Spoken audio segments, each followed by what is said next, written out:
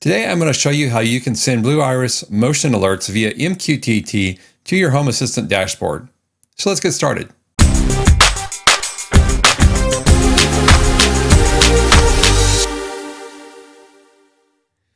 Before we get started, I should mention this is not a review for Blue Iris. I use that software and have for years. What I'm doing here today is just showing you how to get the motion sensors into Home Assistant. And there's some settings in Blue Iris we'll cover, and there's some settings in Home Assistant that we'll cover. So let's go over to my Home Assistant test setup, and we're going to add, first of all, a prerequisite is you must have HACS installed. HACS is the Home Assistant Community Store, and if you don't have that installed, I have a video in my Back to the Basics series that shows you how to install that. So go watch that video if you need to, and then come back. Once you do have that installed, you can click on HACS, and it's going to be an integration. So we're going to search for the Blue Iris NVR integration. And I'll read through the description here normally and just make sure it's what I'm looking for. And then once you do that, you can install the repository in HACS. And I'm not going to do a beta version. I'm going to do the latest production version. Of course, when it's installed, it's going to be located in Config Custom Components Blue Iris. You'll need to restart Home Assistant before changes to integrations are applied. So let's go ahead and install it. Now that it is installed, we should see down here the bottom that it is installed and it is pending a restart. So now I'm going to go to my Home Assistant configuration. I'm going to go to Server Controls. And you can also get to the same thing by hitting C on your keyboard and typing Server Controls.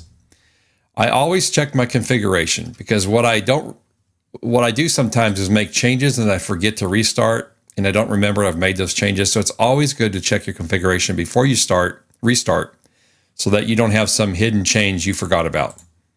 And my configuration is valid, so I'm going to go ahead and perform a restart. Okay, Home Assistant's now restarted. So my next step is to go into Configuration, Integrations, and we're going to add the Blue Iris integration in Home Assistant. Now we installed the integration in Home Assistant Community Store. The next step would be to add the integration directly in Home Assistant. Now this won't show up unless you've done the HACS step first. So it's a two-step process. So let's click on Blue Iris NVR. We're going to need to configure it. I'm going to put in my host, which is on my local network. Port number is 81. And I'm going to add my username and password and then submit. So it's found all of my cameras and devices in Home Assistant. And I can set the name, the location for each one of these if I want to. I'll just set a few of these and then we'll just continue on. And now we have our Blue Iris NVR. It's got 11 devices. So here are all my cameras plus any of the grouped cameras that I set up in Home Assistant or in Blue Iris. So I have all cameras, all camera cycle, the backyard, the front yard, the group of front 3 cameras, the backyard cameras, just everything that it finds. And then if we go back, we'll see that we have 57 entities. And we don't need all of these for what we're going to do today. So now you have Blue Iris successfully set up and talking to your Blue Iris server. Now we need to go into Blue Iris and we need to set up MQTT on Blue Iris. And so we'll do that next. Okay, so the first thing to do on Blue Iris is to go into Settings, and you're going to go into Digital I/O and IoT. Under MQTT, click on Configure, and I've already got this set up on my side. So it's enabled first of all. You can add a description. Client ID is Blue Iris, and the server address will be this right here. Whatever your server address is, whatever your login credentials are. And you can test it, although somebody has noted that if you test, sometimes it crashes Blue Iris. I don't know why. But anyway, you can test it to make sure all this stuff is correct if you want to. And then once you've got that set up, you're going to go into each camera and you're going to set up each camera like this. You'll right click on a camera, click on camera settings, and then under alerts tab, you're going to click on alert to start with, add a new alert. The new alert is going to be a web request or MQTT. We're going to choose MQTT topic. And for the topic, we're going to call it Blue Iris ampersand cam, which gives it the name of the camera, and status. And then post payload will be type.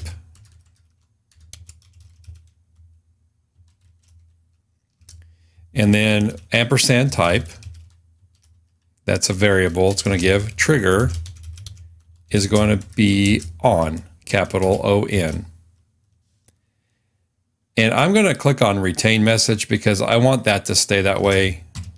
I want it to stay this way whenever I restart. I want the previous status of the camera motion to show up on my dashboards. So click on that and say OK. On the reset message, we're going to do the same thing with a off instead of on. So web request or MQTT. And we're going to change this to MQTT topic. Same topic is going to be Blue Iris. Now I have run this. Directly to MQTT with a sensor created in my sensors file without the integration, and that works as well. But this is with the integration. The topic and the post payload are what you need to set for the integration to work correctly. So then we'll say type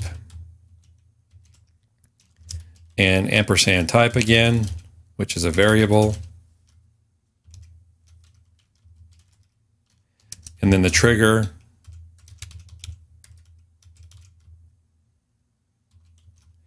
is off in capital letters. And again, I'll retain the flag, the message.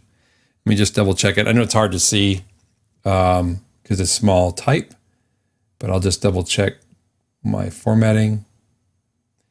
And you must select at least one profile for this to be active in. And then you can make this active in any of your motion zones and any of your other sources, trigger sources. I'm going to leave it for everything. And I actually have two of these, so I'll remove the old one. And then OK. And then when I say OK here, it's going to reset the camera and set the configuration. Okay, so back in Home Assistant, we've already set up our integration. And we've now set up our Blue Iris MQTT for our alerting. And what we can do now is go into configuration integrations and look at the Blue Iris integration. I've got 11 devices here, and I'm going to search for just motion. I went down and I walked around the cameras. Actually, let's go back here and search for entities and look for motion. I walked around the cameras and I got a couple of them to trigger. And I know this because I use what's called MQTT Explorer to look at the MQTT feed. And so the garage camera shows motion. So we'll click on it and look at it here. And you can see this teeny tiny little slither here. Sliver. This shows motion detected in the garage, on the garage motion. So we know that we're getting data in here from MQTT via Blue Iris, or Blue Iris via MQTT. And the same thing should occur for the front porch. Let's see if that's true. And we do. We have some motion detected right here. And that's motion coming from, and you can see right here, motion detection, motion, and then motion cleared. So we're getting stuff in. So what are we going to do with this now? What we can do is, let me just double check and make sure I have the custom button card. I don't. So I'm going to install the custom button card. So I'll click on this button over here, add repository, look for custom button card, or just button card. And that's this right here. I'm going to install this one in HACS.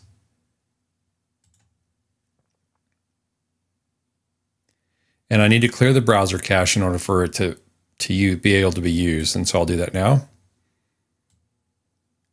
Okay, so we have custom button card that we should be able to use now. So I'm going to go into my dashboard. I'm going to edit the dashboard. In fact, let's just create a new dashboard here. So I'll edit the dashboard and I'll just create a new motion or cameras dashboard. Cameras, and then we'll just save it. We'll not do panel mode. Okay, so we're going to add a card, and we're gonna add that button card we just put in. So you'll notice you have the standard button card from Home Assistant, and then you have the custom button card.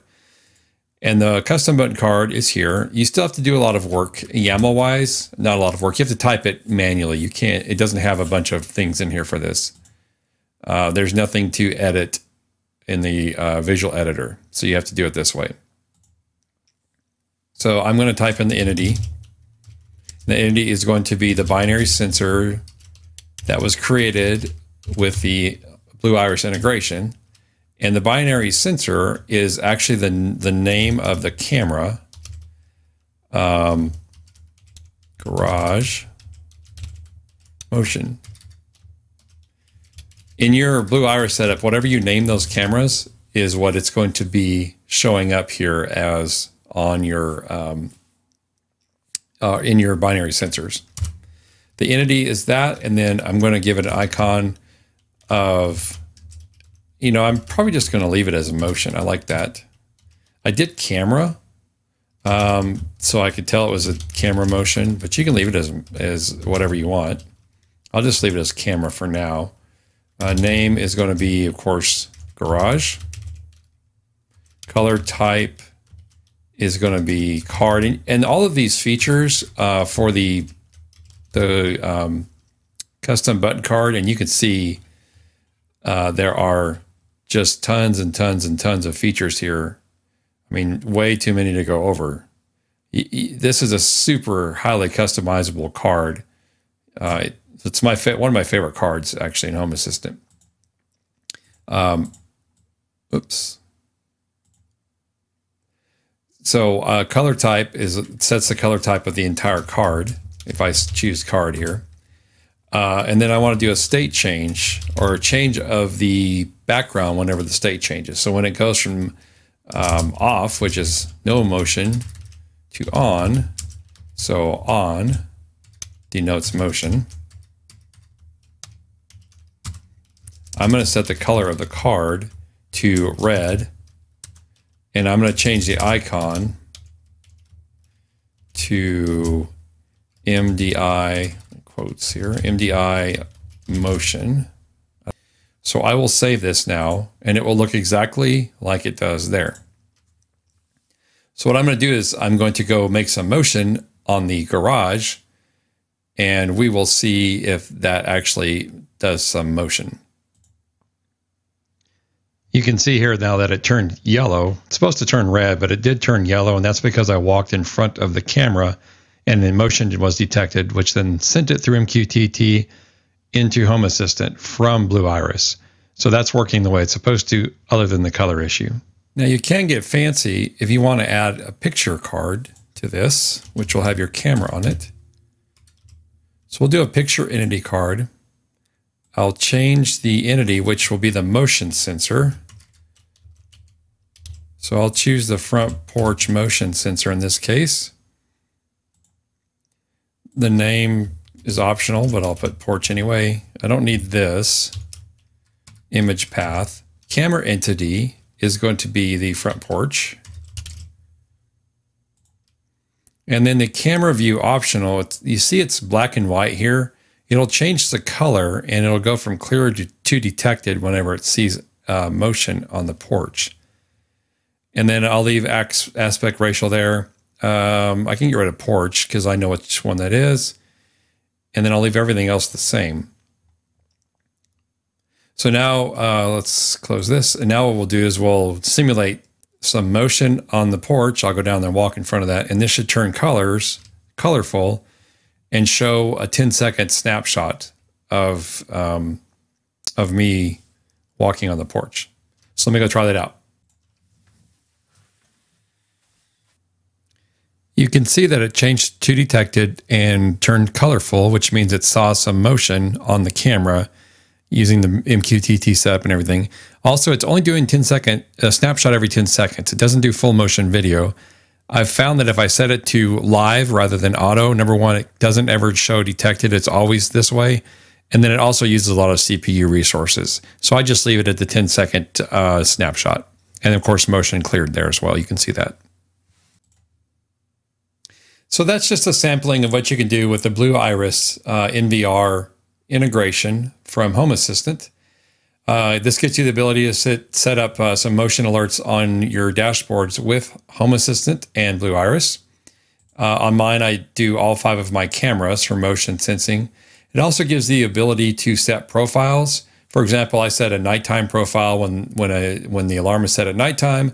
I set an away profile whenever the alarm is set to away mode. All that can be done programmatically through Home Assistant, but this just kind of touches the surface. Let me know if you have any questions on any of this. I hope it was helpful to you a little bit. Hit that like button if you liked the video. Subscribe if you're not a subscriber.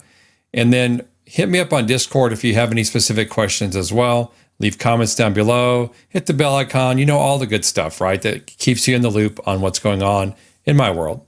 And we'll see you on the next video.